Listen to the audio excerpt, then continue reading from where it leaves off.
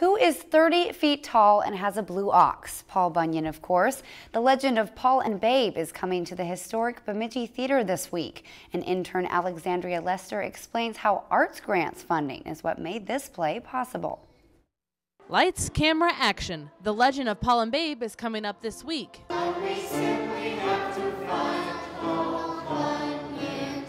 But where they got the funding for this play might surprise you. We as a collective people decided to put some of our tax dollars to work to two areas that we as Minnesotans really value, which is the culture and the art. Bellevue is a recipient of a grant from the Region 2 Arts Council.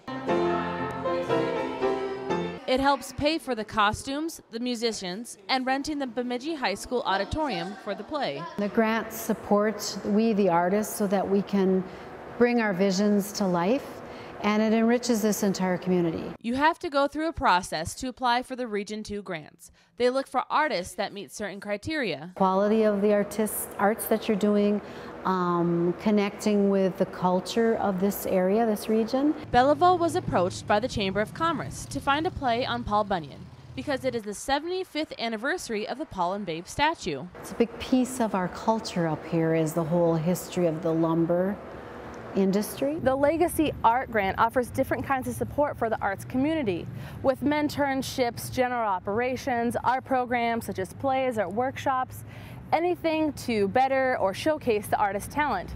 And I think Babe here is ready for his close-up.